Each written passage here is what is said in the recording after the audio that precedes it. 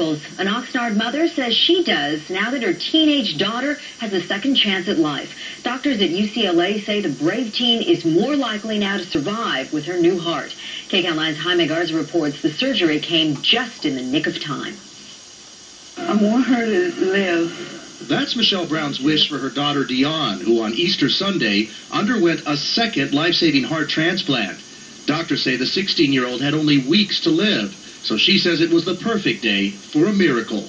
Jesus rose from the dead after he had passed away. And so when I think about that story, I think how someone had passed away like he did, only to bring forth life.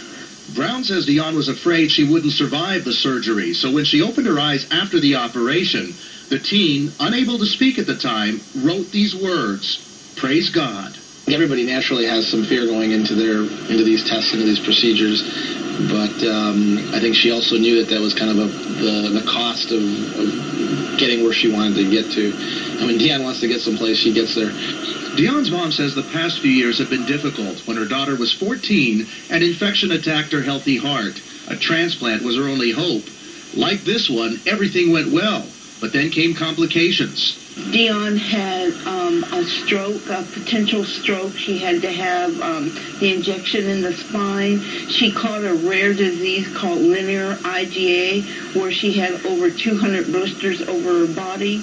Mrs. Brown says the medical crisis forced her to quit her job, and the money her husband earns as a postal carrier doesn't stretch far enough to support the family of four. Paying for medication at times takes priority over paying the bills. A lien has been put on their Oxnard condo. But Brown, who's a spiritual woman, says she continues to be blessed with miracles, like the time she needed gas money to rush to the ER at Mattel's Children's Hospital. I'll just check Dionne's account one more time, and somebody put $30 in there. Brown says that generosity from strangers and the support from friends and relatives has served as inspiration. And in this note, Dionne wanted all those folks to know how much it's appreciated.